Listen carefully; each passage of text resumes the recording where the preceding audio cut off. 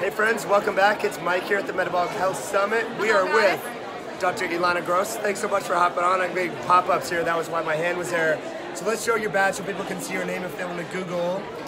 That's better than the drink. That is better. It's backwards.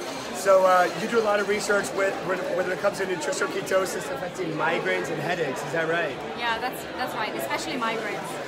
And headaches so much. What's in short? How does a migraine happen? And then how does a metabolic therapy like the ketogenic diet? How does that affect that?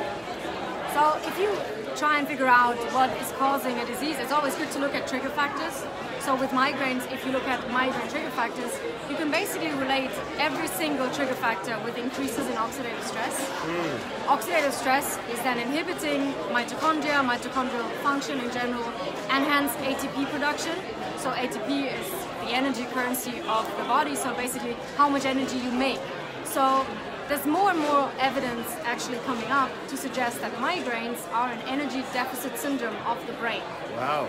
And if you think about it from an evolutionary perspective, too much oxidative stress around is very harmful it damages DNA, it damages a lot of proteins, and also an energy deficit in the brain could potentially be lethal or have very detrimental effects.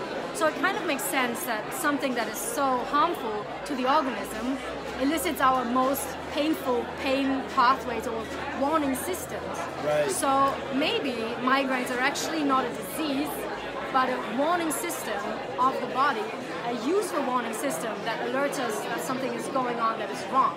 Now, typically we say that in a chronic disease like a chronic migraine, the pain has lost its warning function, but I think that it probably hasn't, and migraines could be an adaptive response of the brain to an energy deficit that could be detrimental to the organism. Amazing. So why can we now solve this problem using a ketogenic or metabolic approach if you get rid of the initial trigger, which is an energy deficit or increased oxidative stress, and that you can do with a variety of different metabolic approaches. If the trigger isn't there and the energy deficit doesn't occur in the first place, then the brain has no need to turn on its alarm systems and the pain doesn't occur. So we have data to suggest that if you're in nutritional ketosis, migraine frequency is reduced by as much as 80%. Wow. And no drug so far can do that. And even acutely, we're looking also at exogenous ketones, what they can do for a migraine patient. And it looks like if you catch the migraine very, very early, before the pain phase has started, you can stop the attack from happening by just taking exogenous ketones as kind of a way to mitigate that arousing or that happening energy deficit very quickly. That's amazing.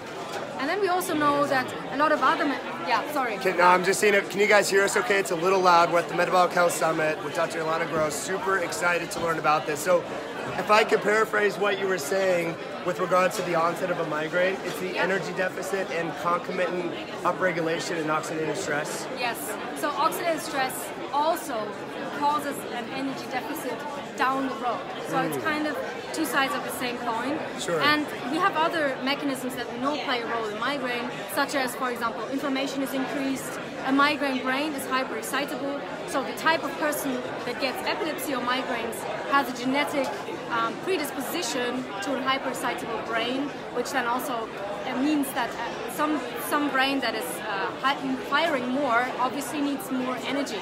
Wow. So a brain that doesn't shut off, usually a brain codes for change. So when you look at a checkerboard, a white wall, or a stimulus that is constant all the time, a healthy person habituates to that, meaning the brain stops firing. A migraine person's brain fires constantly, irrespective of whether there's a change or not, which means that a migraine brain naturally is more energy demanding and is probably going to run that energy crisis more often than a healthy person's brain. And for some people, a low-carb diet is enough to ensure that the brain is not running out of energies, because we know that the brain is a very protected organ by the blood-brain barrier. So it creates a very unique metabolic state, because long fatty acids, long-chain fatty acids, or proteins cannot get into the brain. So the brain is dependent on very small energy metabolites like glucose, ketone bodies, or lactate to survive. So it's much more likely to run into an energy crisis because it cannot just access the fat stores or metabolize some muscles as other tissues can.